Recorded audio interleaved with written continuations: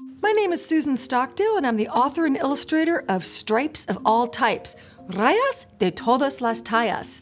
So this is a Spanish-English bilingual book, and I'm so proud to be a part of the Pennsylvania One Book Every Young Child program, which selected this book for 2014. I'm going to read the book and talk a little bit about how I created it and how it can be used by you all. Stripes of All Types.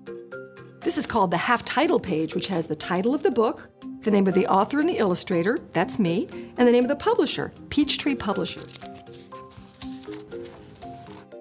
Stripes found in water, sliding through weeds, drinking from rivers and darting through reeds. Hey, I think this is a rhyming book. Toting a shell, twisting on sand, sprawled in a lair, and sprinting on land. Prowling the prairie, perched on a peak, crawling on cactus, and camped by a creek. Propped on a log, poised on a leaf.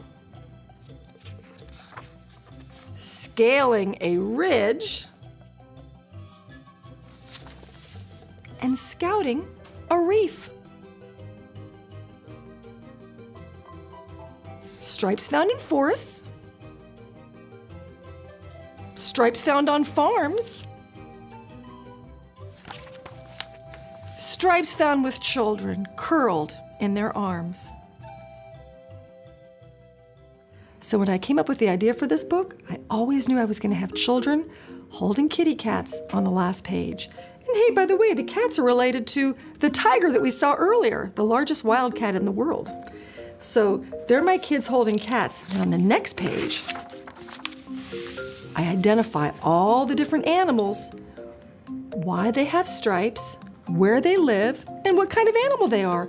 So this is really a science book. This is a non-fiction book because it's not make-believe. It's about real information, about real animals. And I have a matching game.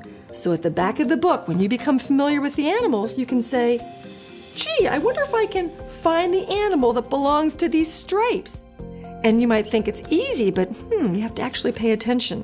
So here you might say that's a cactus bee, or this is a purple striped jellyfish, or this is a tiger. But can you find the zebra stripes? Sometimes it's not that easy. You might think this is the zebra stripe, but no, that belongs to the zebra swallowtail butterfly.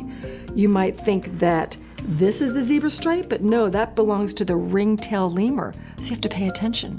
So this book is really all about ways in which animals around the world benefit from their stripes. So it's a science book. So when I research the book, I work with scientists at the Smithsonian Institution's National Museum of Natural History because I love learning about new things. And I love working with experts to find out all the information I needed to know about this book. So first I wrote the book and then I did all the illustrations.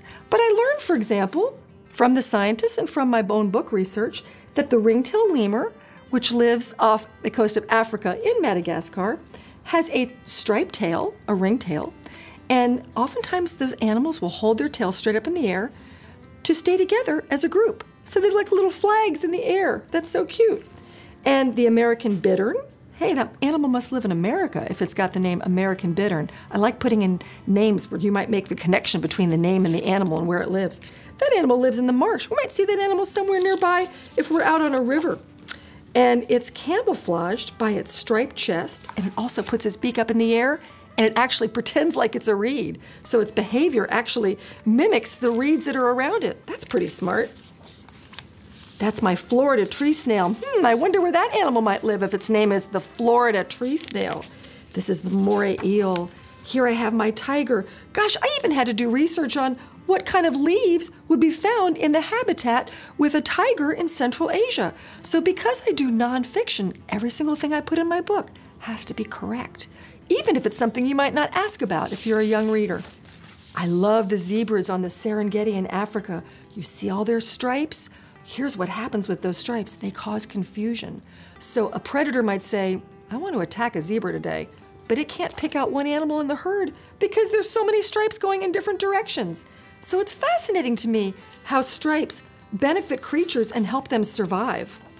That's the American badger. He's prowling the prairie. Hey, those are my favorite words in the entire book because prowling and prairie, hey, they sound the same. Those first two letters are similar, and that's very pleasing to the ear. It's very, very pretty.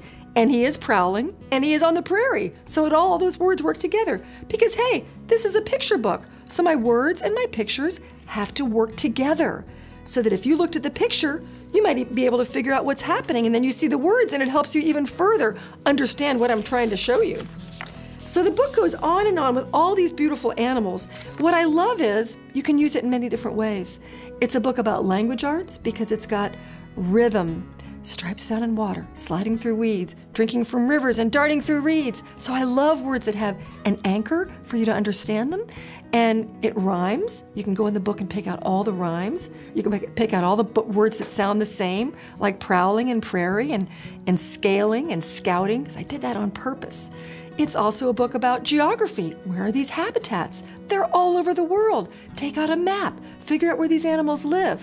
What kinds of habitats do they live in? How are they different from one another? So that's really a science book, right? So how is a marsh different from the plain in Africa?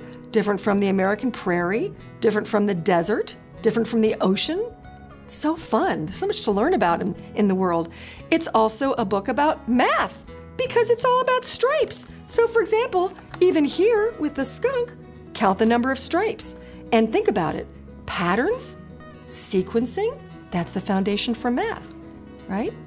And it's also a book about movement because you can look at the words, you can say, what does darting mean? It means running fast. Sprinting means running fast too. What is scouting? You're searching for something. What does poised mean? It means you're really carefully balanced on something. Words are so beautiful. So I was very fortunate to grow up in a family which loved language. My mother was a published poet, so throughout the day, she would string these rhyming words together. And at a very young age, I realized words are really fun. You can have a great time with words. Hey, guess what else? They're free. You can just pick out any word you wish to speak or to write. And so I grew up really appreciating language, but my mother also, and my parents, both my parents and other caregivers read early and often to me, which is exactly what the Pennsylvania One book every young child recommends. And it certainly worked for me because I'm actually writing books today because I love reading and writing and language and nature so much. So I can't say enough about the concept behind the Pennsylvania One Book program, and I'm so honored to be a part of it. And I hope that you enjoy using stripes of all types in many different ways. Thanks so much.